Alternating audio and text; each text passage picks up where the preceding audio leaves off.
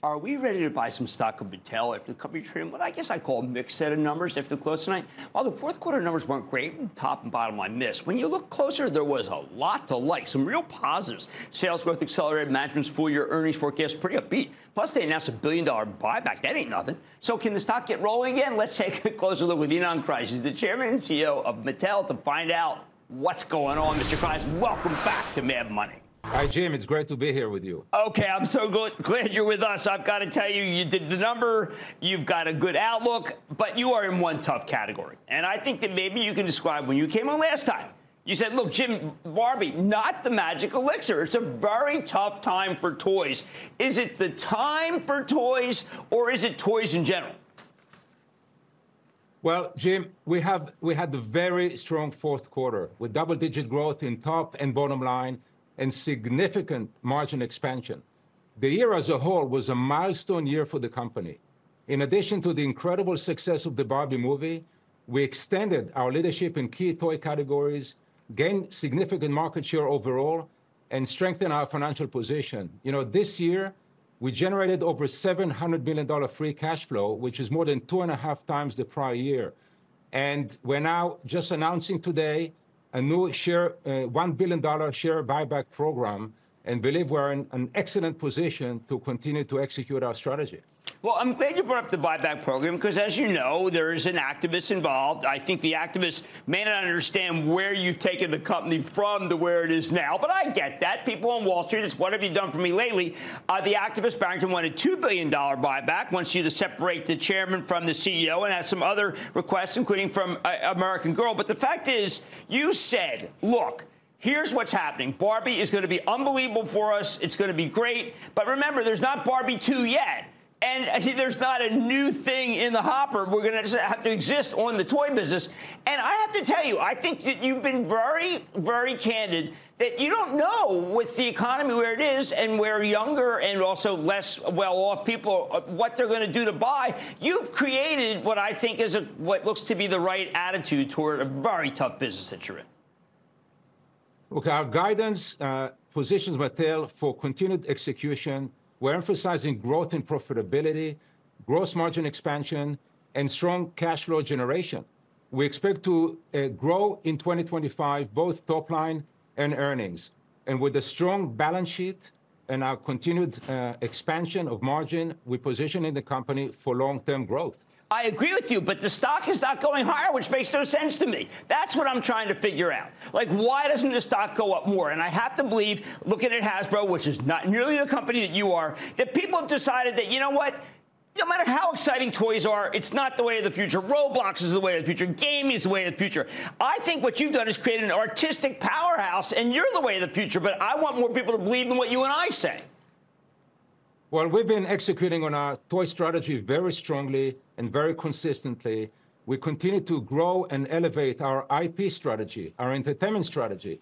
And the Barbie movie is just one example. We've done the same in television, in digital, in consumer product, in publishing, in location-based entertainment.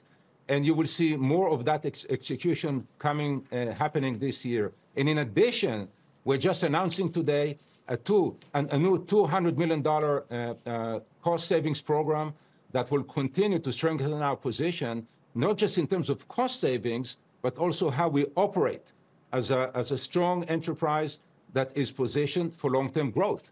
And the toy industry, we expect it will continue to grow over time. The fundamentals are strong. We're very happy with our business on the toy side. And in addition to that, expect to grow on the entertainment side of the company. Right, well, do you have discussions with Barrington? I saw you had 2 new board members. I know Dawn Ostroff, a powerhouse. I don't know Julius Janikowski, but from the background, looks pretty amazing from Carlisle. Is this the product of the discussion with Barrington, or are you just kind of on your own and just saying, listen, Barrington, good ideas, but we could have come up with those ourselves? Well, we always welcome feedback from our investors and happy to have a conversation with our shareholders. We've been in a quiet period, and we haven't spoken to our investors in this time frame. And you can imagine that the share buyback, the new board members, all of our various activities have been in play for a while. And we continue to focus on execution.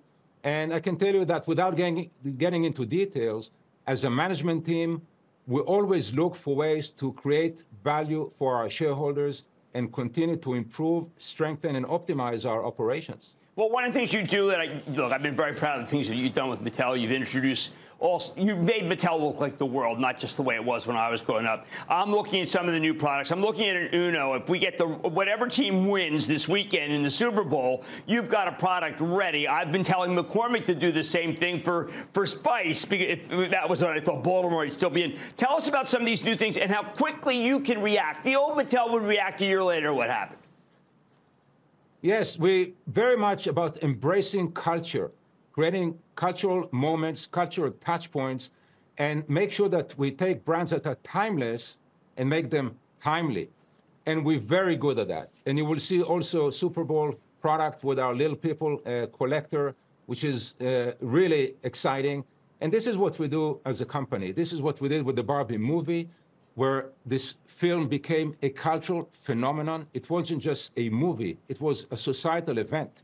And we look to continue to create these moments, these special connections with people who buy our product. And this is where we evolved as a company, where we think of people who buy our product, not just as consumers, but as fans that have an emotional relationship with our product.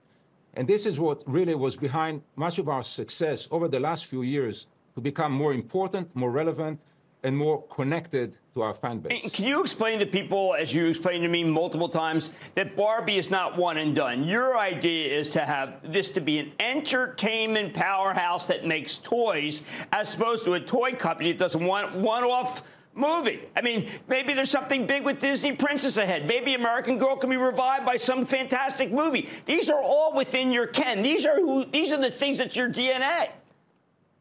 That's right. We own one of the most iconic portfolio of children and family entertainment franchises in the world.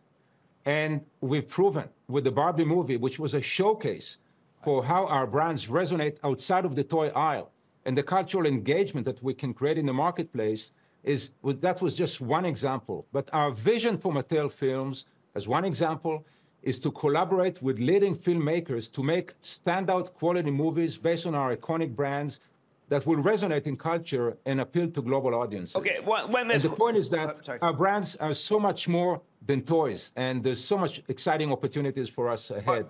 Well, one last thing, you did flag that you're worried about the consumer. Now, I think we have two consumers. We have the consumers doing incredibly well in this country. Unfortunately, you and I both know there's inequality in the country. Consumers not doing that well. Where are we? What is your prediction for 24 for whether we have never the twain shall meet, or will everyone be able to afford your toys? Well, we expect 24 to be relatively soft, a softer year, but not as soft as 23.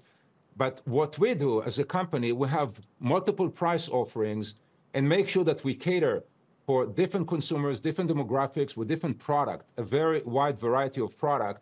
And this is where we excel as a company in understanding the market where we operate and driving demand, creating demand for our product, and continue to engage with fans of all ages all over the world. Well, look, I think that you've done a remarkable job. I was surprised to see an activist, but these are times where it just happens. I've seen you turn around this darn company, and I think that you've done an amazing job. I remember it was half this price, and you told me maybe I ought to get interested in it, and that's what I remember. I want to thank Ynon Kreiz, Mattel Chairman, CEO, MAT. Thank you for coming on, Ynon. Good to see you. Thank you, Jim. Thank you. Mad Money's back after the break. Coming up, pop open those umbrellas and tee up your toughest questions. Cramer takes on all comers in the lightning round. Next. Don't miss a second of Mad Money. Follow @Jim Cramer on X. Have a question? Tweet Cramer. #MadMentions. Send Jim an email to madmoney@cnbc.com or give us a call at 1-800-743-CNBC. Miss something? Head to madmoney.cnbc.com.